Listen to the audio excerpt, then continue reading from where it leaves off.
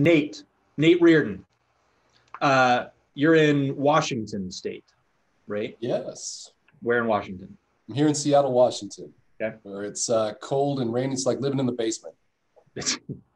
Yeah, so you have that in common with Erie for sure. So you own a law firm, two law firms. How's that work? We do two things. We service a lot of franchisees on the business side, helping them with all of their business needs. And on the other side of the firm, we have an insolvency practice where we solve complicated bankruptcy problems. And so we go to bankruptcy court, we restructure, we reorganize. And sometimes those practice areas meet each other when franchisees need to be restructured.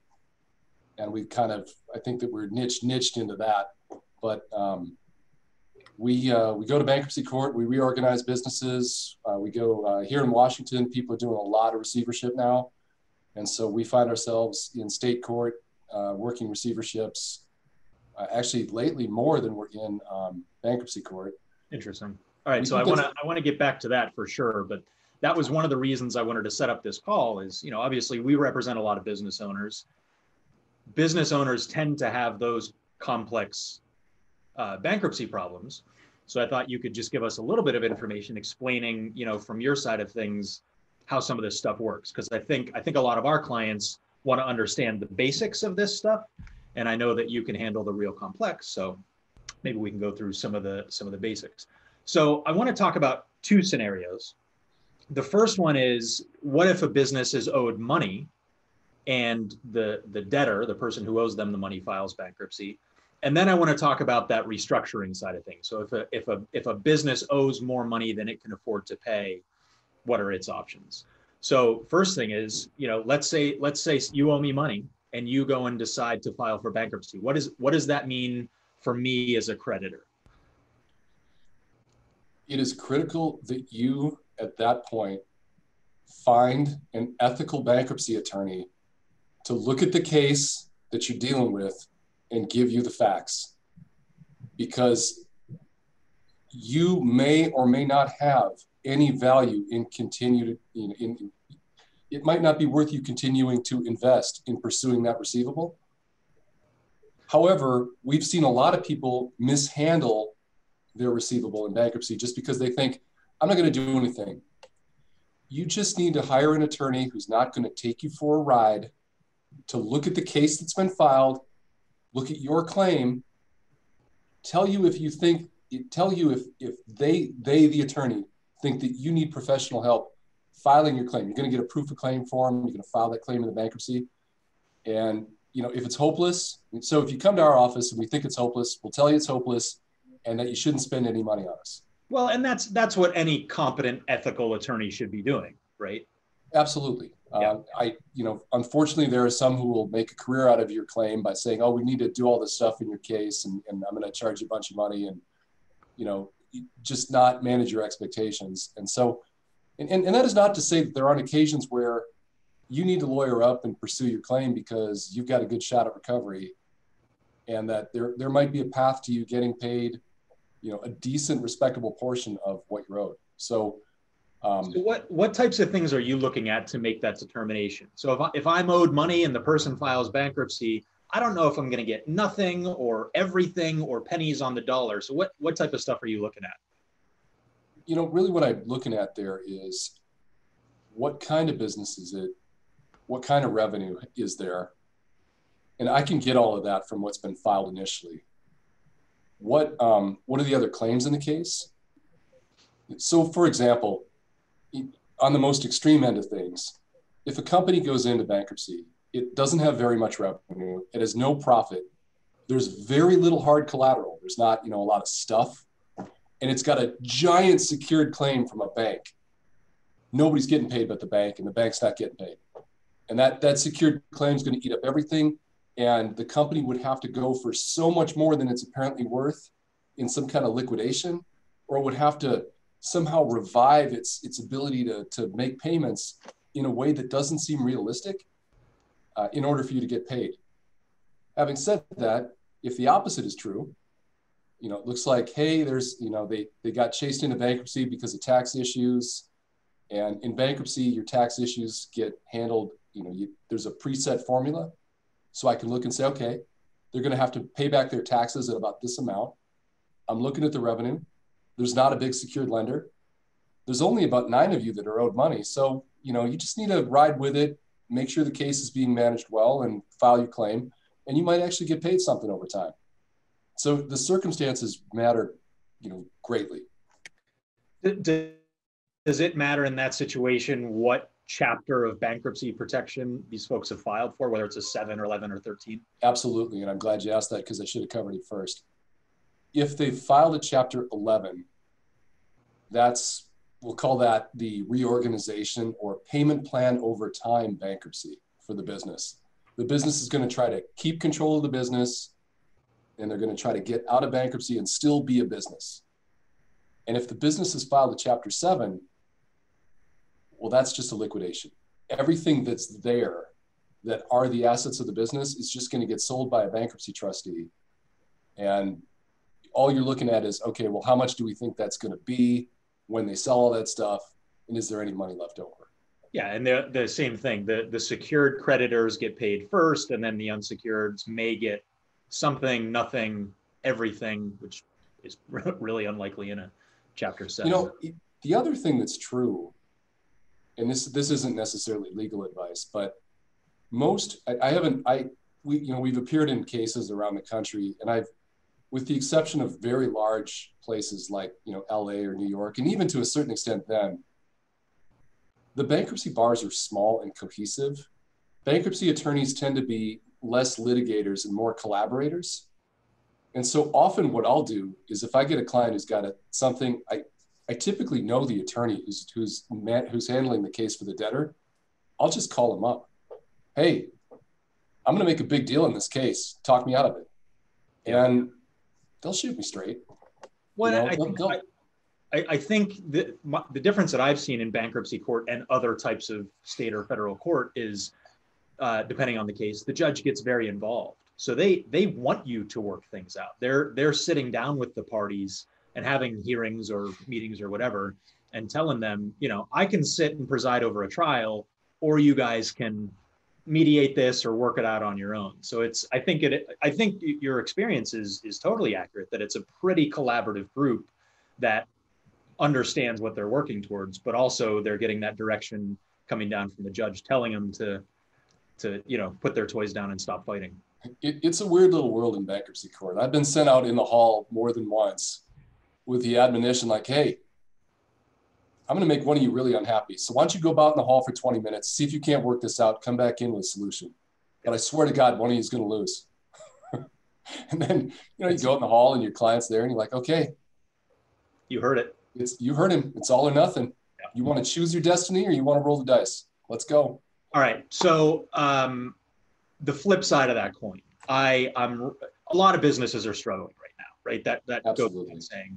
And you and I both know that's going to continue for a long time as PPP funds get spent, as idle funds get spent, as we likely get hit with a second wave. So when should a business start thinking about talking to someone about restructuring their business or considering bankruptcy? I would, this is hard. This is easy advice to give and it's hard advice to take. Yep. The sooner the better. And there's always, money's tight and you're trying to make it work and you're trying to hold it together. And the last thing you want to do is either A, file bankruptcy, or B, give some lawyer $5,000 so that he can talk to you about, the problems that you already know you have. Like, I get it. But here's the thing.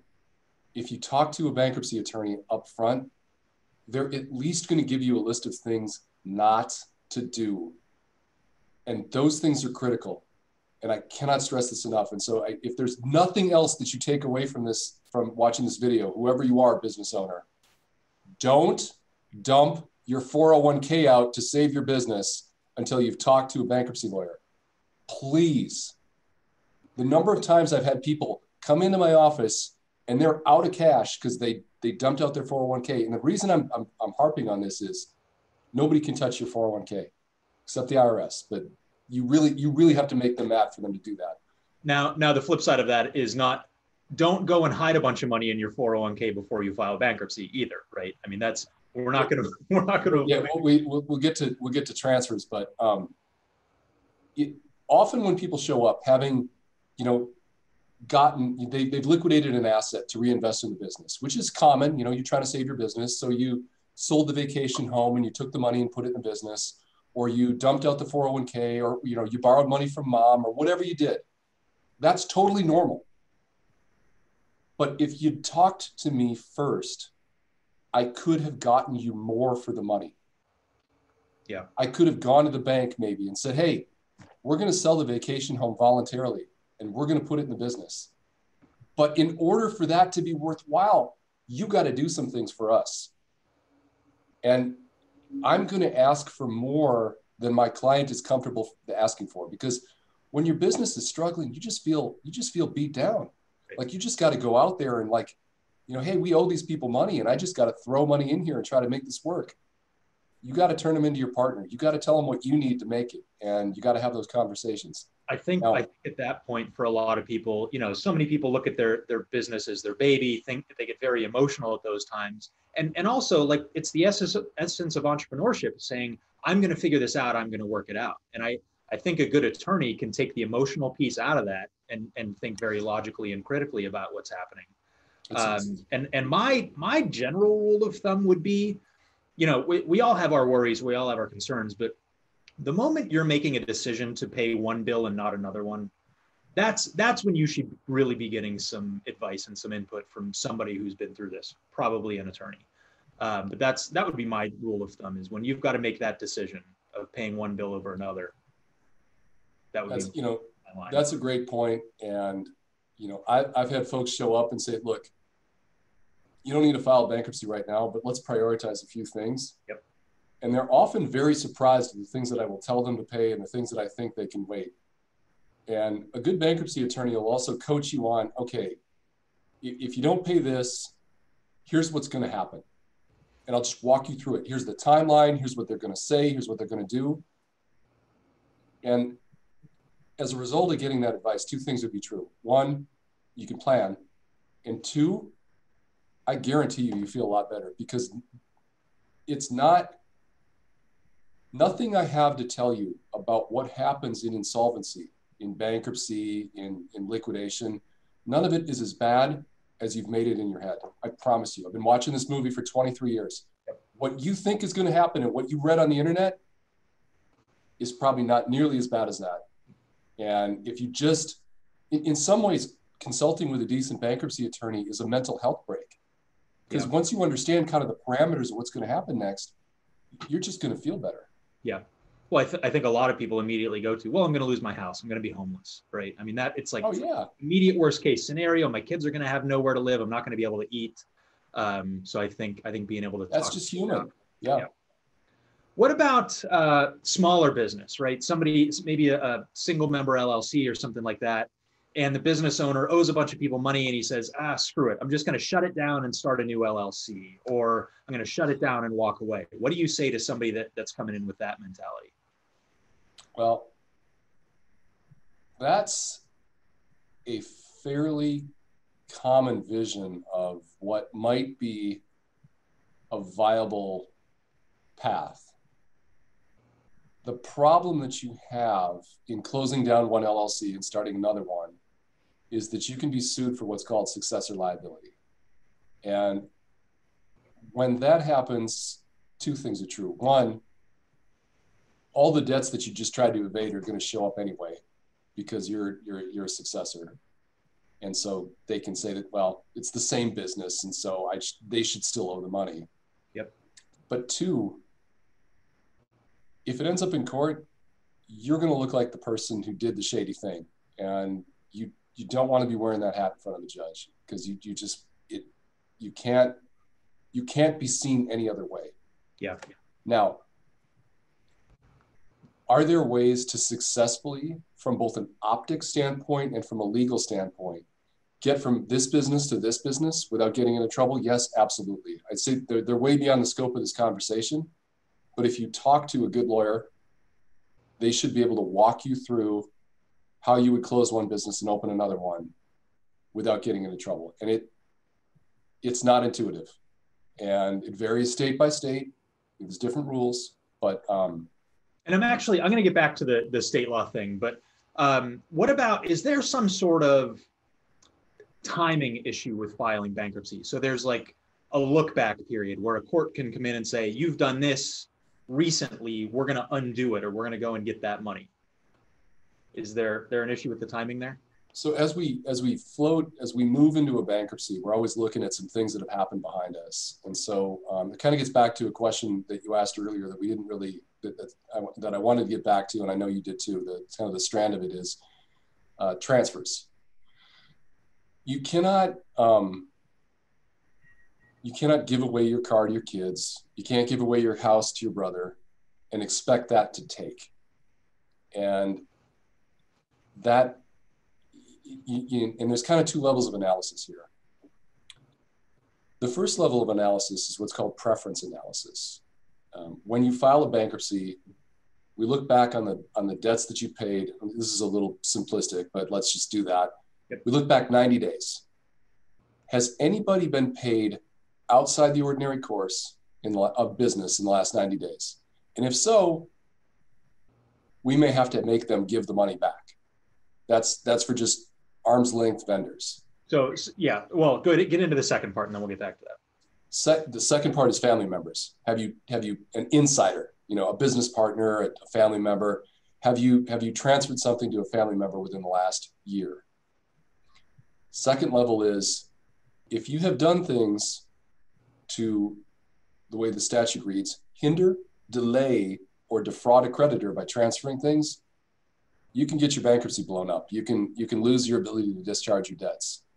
So you have to be very, very careful about what you do, what you give away, what you pay in the months leading up to bankruptcy. It really becomes, for larger bankruptcies where we're filing individuals, that analysis is most of the real work that we do. Everything else is frankly not that difficult, but looking at what's been done, did you put something in a trust? When did you put it in the trust? How long ago was it? What does the trust say? All those things. And that was actually the example I was going to use, is if I've got my business with a whole list of creditors and I owe my mom 10 grand, I shouldn't go and pay her 5 and then file bankruptcy the next day, right? They're going to look upon that not so favorably and may actually make my mom pay that money back into the bankruptcy. Yeah, mom's probably ends up paying the money back. And, not getting paid is one thing, but having to give the money back, that's a cold cut. People hate that. All right. What about, and you mentioned receivership at the beginning. Bankruptcy is obviously federal law, right? So there's a lot of similarity no matter which courtroom you walk into across the country. But how does bankruptcy law and state law, which differs obviously state to state, how do those two sort of interplay? It's receivership varies broadly state to state. And here in Washington, receivership was something that wasn't used very often. And then about 15 years ago, we completely redid the statutes, and now it's more user-friendly, and lawyers are just reaching for it more often because it's just viewed as a more flexible tool in terms of transitioning property or businesses. And a receivership is, if I owe a bank money or someone money, they can put somebody in place to run my business and pay my bills for me, right? Is that? That's, in a nutshell, that's great. Yeah, you basically, whether it's a piece of real estate, an apartment building, or whether it's a business, you put it in receivership, and then a person comes in and is running the business. And often the owner gets let go at that point. Gets handed the shoebox and the door. We've seen some really unpleasant ones where the owners are basically locked out of the business. Like they've done things that are allegedly so bad that they, something that they've built from the ground up, they've now had the locks changed on them while somebody else runs it for them and pays their bills. So honestly, that's kind of standard operating procedure in a receivership. The owner just goes, and when we've occasionally had people put their own businesses into receivership, and that's the advice we got to give them is you have no control after this happens. You're out. for the most part, a receivership looks very much like a Chapter 7. It's just, the biggest difference is that you get to pick the receiver. Whereas in bankruptcy, I've never seen the exception where there's just a panel of trustees who become, and it's next up takes the case. But what's the difference at the end? I mean, you get through a Chapter 7, sell the assets, pay the liabilities, and whatever debt is left gets wiped out, gets discharged, right? How does that work in a receivership? That, the creditors who get the pennies on the dollar, the receiver pays the creditors pennies on the dollar, and then what? Well, we got to back up a little here and make some definitional clarifications. Okay. When an individual files a Chapter 7, all of their non-exempt assets get liquidated, and 90% of American households that file bankruptcy don't have any non-exempt assets. Right. Basically, you file bankruptcy, you keep everything you have, you get a discharge, you leave. You know what, that might even be 95%. Like most people, all the stuff that you have, your car, your furniture, you're keeping all of that.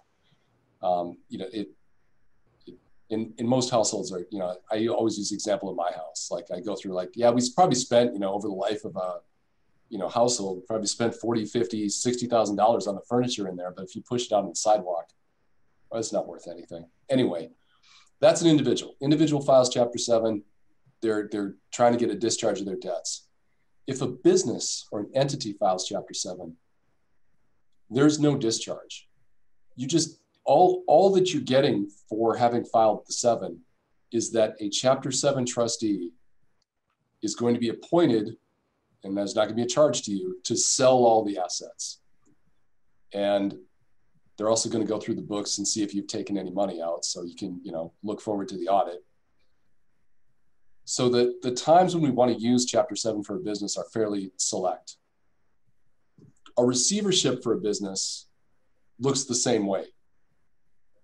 At the end, there's not a discharge. There's just payment of pennies on the dollar. And technically, what's still owed is still owed. It's just, there's nothing to do about it because everything's been sold. So yeah, so again, there's going to be a strategic decision there about which one may be better in the given circumstance. Where it matters is if you've guaranteed a debt.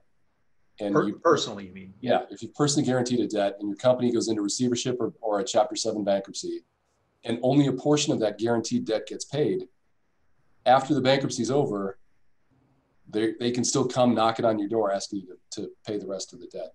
And that's going to be true for most smaller businesses, is the owners guarantee the debt. So that's going to be another factor that goes into this consideration of what's the best way to absolutely mess up. It is the exception where the owner has not guaranteed, some, if not all, of the significant debts: the lease, the secured loan, the line of credit, all those credit cards in the company name. Those are actually, you're standing behind all of those too. Yep. Well, and that's the conversation that we have when we help businesses start, where the less debt you can guarantee personally, the better off this could be in the long run. And that actually segues me into the last thing I wanted to talk about. The new loans that a lot of businesses got, the PPP and the EIDL, right? One of the major things about the disaster loan was that there are no personal guarantees for most businesses because they were under the threshold for that. So that is theoretically a debt that only your entity may be responsible for. How are you seeing the PPP and the EIDL impact these decisions that you've been talking about with business owners, with creditors or debtors for such a long time? We're sort of a weird posture in the insolvency world. The PPP money that people have gotten has pushed decisions about what to do forward to where, I guess the phrase to use is kicking the can. Lenders, landlords, business owners are all kicking the can, and they're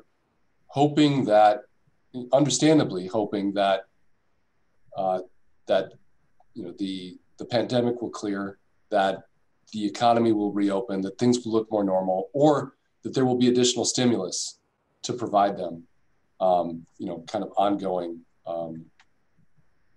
support as they try to muddle through.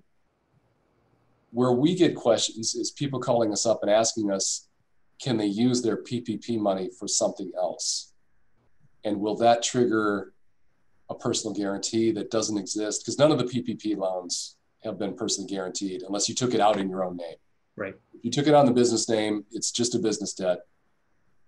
And we actually wrote kind of a long article about this, which on the PPP side of things concludes with probably not, which is a disappointingly common lawyer answer. Yeah. It looks to us like where the SBA gets exercised about caring what you've done with your PPP loans is if you fraudulently induced the loan in the first place. Right. Like that's the big issue. Like that's where you're seeing them sue people. I think in general, if you didn't go out and buy the Ferrari with your money, good. Let's keep you out of that category. Yeah. On the other end is you used it all for payroll to keep your people on the books and try and keep your doors open, which was the intent. And somewhere in the middle there is that life raft where people aren't sure what to do, but they got to do whatever they can to stay in business. And I think your analysis, I read that article, I think your analysis was right, that you're using it for the right reasons. Now, you may not get the forgiveness. Right. Your business may still have to pay it back, but there's not going to be penalties. You're not going to go to jail necessarily. So yeah, there's a big window of gray area there. Probably the best example is you're sitting there with the PPP money in the bank and you got to fix the roof. So you use the PPP money to fix the business roof to keep things going. I just don't think that you're not going to get that forgiven, but I don't think you get in trouble. Right. Now, there are ways that you can use it to fix the roof where you will get into trouble. So again, good time to call and talk to somebody who knows what. All right. So one of the things that we see pretty commonly with businesses that are having cash flow issues is they go out and find sometimes called working capital loans, although there's good and bad types of working capital loans. But like these merchant account loans where I can borrow money for my business and then it's going to get repaid every time a customer swipes a credit card. Can you tell us a little bit about those? Those, we've had clients who have successfully used those loans. And so I'm not going to sit here and say that that's just the worst thing you can do no matter what, but those are tough loans. And the everyday thing, that's rough. Because they often they're taking money out of your account, you're taking off the swipes every day. And what ends up happening from a bankruptcy consideration is if you're going to make them stop hitting your bank account, you are arguably hindering or delaying their ability to get paid because you have to actively do something. You have to open a new bank account and move all your stuff over to a new bank account. There's a lot of things that you have to do to get them to stop taking the money. So doing that without filing a bankruptcy it's kind of a big decision. And I couldn't sit here on a call like this and say what's right in any given situation. And I will tell you that I recently told a guy, I'm like, well, look, those are the consequences potentially of doing it. But as we sit here right now in this console, it's clear that if you don't do it, you might as well just shutter the business because you cannot any longer afford to do this. And those companies are extremely difficult to even reach. Yeah, it's tough. We've seen them with these different working capital loans where you borrow a lump sum and the underwriting requirements are minimal, low credit score. You don't even need to be profitable. They'll charge you some origination fee of 1% to 5%. So tack that onto what you're borrowing. The interest rates are 18, 24%, and there's no way to prepay. You no matter what, you're going to pay, for example, 2 years worth of interest at that rate, even if you paid it off next month. So we've seen a lot of people get into those and not understand the cash flow implications of that. So, if you're taking out a loan, most people aren't looking at the terms that come through. You just click to accept them, but can get into some major trouble with those. One of the things we also see in those loans is as part of the loan documents, and most people don't get this, is they've signed a confession of judgment, which the creditor is holding. And often they're holding the judgment and can use it only in the state that they're operating in. So what happens is they'll file it in New York State, and then either they'll use it to garnish your bank because your bank is, a federal bank with branches in every state, or if they need to bring it to the state, the notice requirements on them bringing a judgment to your state are different. Sometimes you get notice, sometimes you don't. But we've had several clients wake up to find that a creditor has drained their bank account with a garnishment, and that can certainly happen after a lawsuit and you get a judgment. But the issue with confessed judgments is you may not have an opportunity to defend that, or really bad things can happen to you before you have a chance to get in front of a judge and try and stop it or try and undo it. So yeah, confession of judgment clause is definitely a major issue for people when they're struggling, frankly. Kind of winding down here, and we earlier in the conversation, I went over sort of, go see a bankruptcy attorney. You'll kind of get a mental health break for it. One of the things that I think just about any good attorney can do for you, but that a bankruptcy attorney can do for you is walk you through what does it look like if you get sued. And I think that when people come to my office and I say, okay, here's what a lawsuit in collections look like, and I walk them through the timing, I walk them through how long it takes. Often it's a relief because they find that they've got more time to deal with that than they thought they did. Good point. Usually I can almost visibly see them settle down, like, oh, it doesn't happen off in the ether. They have to serve me. Then I answer. Then there's a time. And then if I hire an attorney, we can extend the time. And if I don't, here's how much time it is. I mean, the confession of judgment that you gave them is the exception of that. But by and large, understanding your rights is totally. And rights as a debtor when someone has sued you can provide you a lot of comfort. I mean, it's not a panacea. It's not, you're not going to walk out thinking, oh, it's all going to be fine. But you are going to feel better because you realize that you will see things coming and you'll have some time to react and plan. That's what every lawsuit here in state court says you've got to file an answer in 20 days. And by the time the sheriff serves them and it was filed, a week before that, by the time they have the chance to even call us, they're freaking out because they got 3 days left, not realizing if you miss the 20 days, you automatically get another 10 days at least. And we're a small enough community that if you retain us, I'm going to call the other lawyer and say, give me an extension on this. And 99 times out of 100, it's not an issue. So yeah, you're absolutely right. Having that call before you as an individual pick up the phone and call the plaintiff's attorney and beg and plead, call a lawyer who's going to be on your side. And that was a really good point that I guarantee within reason, you're going to feel better after that conversation because not only are you going to realize you have more time, but if you talk to a lawyer and you're comfortable with what they're saying, you're going to have a lot more certainty about what's going to happen. And that's, that can cut down the fear quite a bit. So that's a good point. Absolutely. All right. I'm shutting this down. I should say this. Well, Nate, thank you very much. I think this is going to be really beneficial for a lot of the people that we work with, a lot of people that we talk to. You're on the West Coast. If anybody needs to reach out to you or wants to get more information or wants to read these articles that you were talking about, do you have a website that they can go to and get more information? You can go to wrlawgroup.com. That's wrlawgroup.com. And you can find our blog there and connections to some of the articles that we've written and published on Medium about planning for bankruptcy, what to do if there's bankruptcy, that kind of thing.